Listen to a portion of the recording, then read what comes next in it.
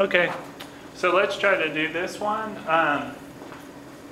So you can see here, hopefully, what kind of molecule do we have here, like functionality-wise?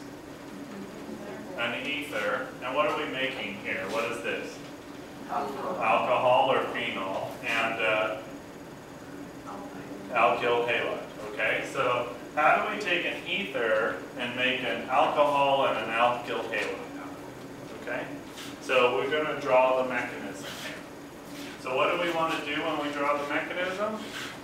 Erase everything that's not important, right? So we got to remember where we're going. So don't forget that. What does this little triangle mean here? Yeah, it's gonna. We got to heat this stuff up, okay? And I'm actually going to erase the HBr so I can really emphasize that bond in between the H and the Br. I also like to write my lone pairs, like I always say, you know, so I can remember where the reactive portions of these molecules are. So I'm going to also draw my lone pair over here, of course. Okay. So this, of course, is a strong acid, right? So this is going to act as the what? The base. Very good. Okay. So the base deprotonates the acid. Make sure your arrows are going the right way. Okay. By now, I hope that you can get your arrows correct. Okay. So we'll do that.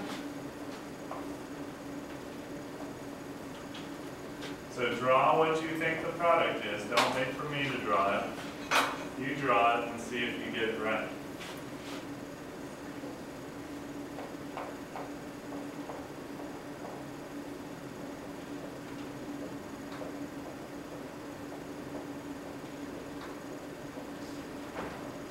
Okay, so hopefully you drew something that looks like that.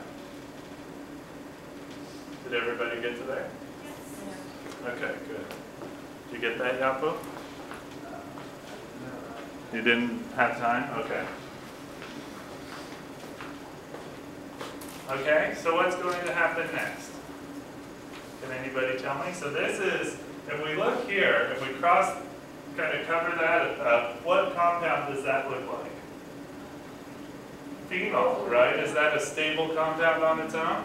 Yeah, so it would be a good leading group then. So what do you think is going to happen? What reaction? Not SN1, because if it was an SN1, you'd be making a primary carbocation, right? And you can't do that. So it's going to be a what? It's an SN2 reaction. Everybody should have said that. So we're going to have the nucleophile attack that carbon right there. Those electrons are going to go to that oxygen there. Remember, this is a good leaving group here. Whenever you can see that good leaving group and it's got a positive charge on it, you know, that's going to leave as like an SN1 or an SN2, okay? So the reason this had to be an SN2 is because it's on the primary carbon. So when we do that, of course, we're going to make phenol, like we've been saying.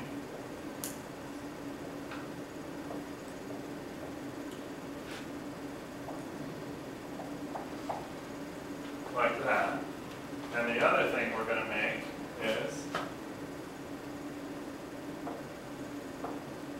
right, bromoethyl. Okay, so that's the product mixture there.